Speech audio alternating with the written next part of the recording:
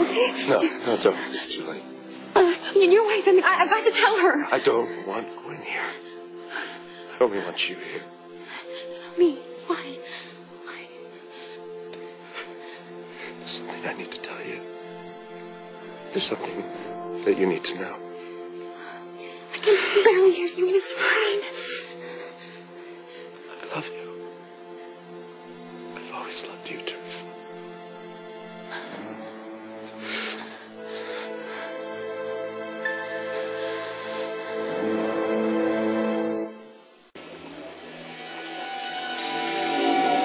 What did you just say? I said, I love you.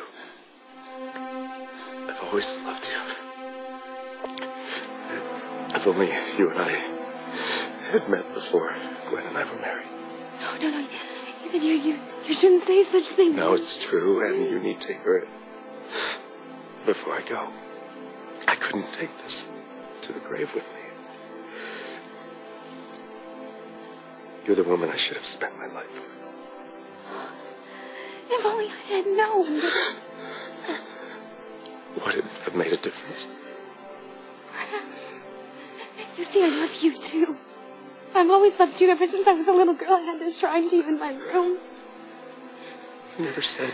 Because you were with Gwen. Why do you think I took this job in your house? It was for scrubbing the floors just to be close to you.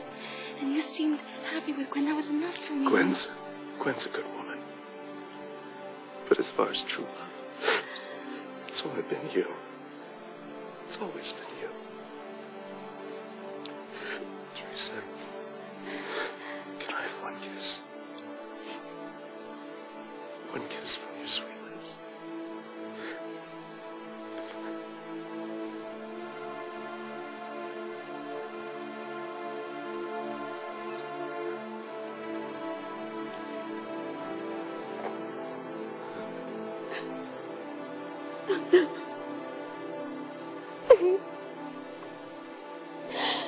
If only I had known.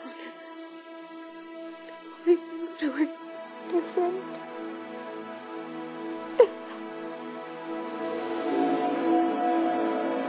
I should have been with him, Whitney.